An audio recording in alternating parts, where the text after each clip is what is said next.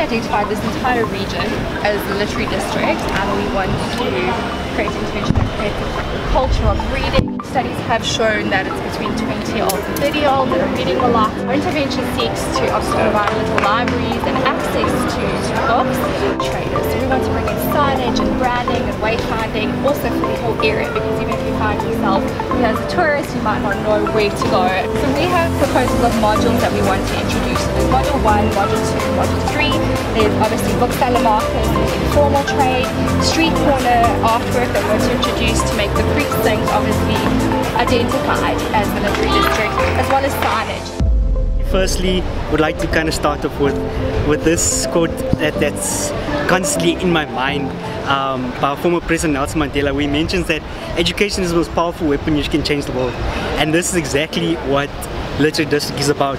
It's about giving back to the city. Even those who can't afford to read, they have this opportunity to kind of take a book and read and gain so much knowledge, so they can change the world. Some of our design elements, which is quite unique, and it has been used, but we intend to design it in a way that it's quite defined and gives the identity to the precinct.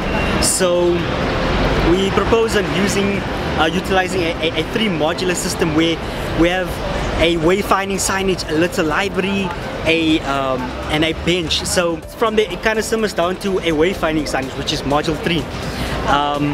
And in that we kind of use that to define the precinct. And our inspiration really comes from sort of giving back to the city. Knowledge, the books are protected, but it is out there for the public to be able to take them, even the booksellers.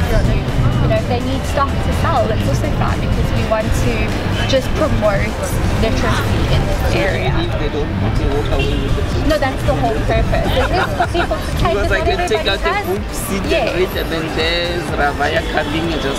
They can take it because it's going through replenish, so it works on that system. I like the idea of literacy districts, because at the end of the day, we have to promote reading. Yes, that's what and we are targeting where there are lots of people, which is very good.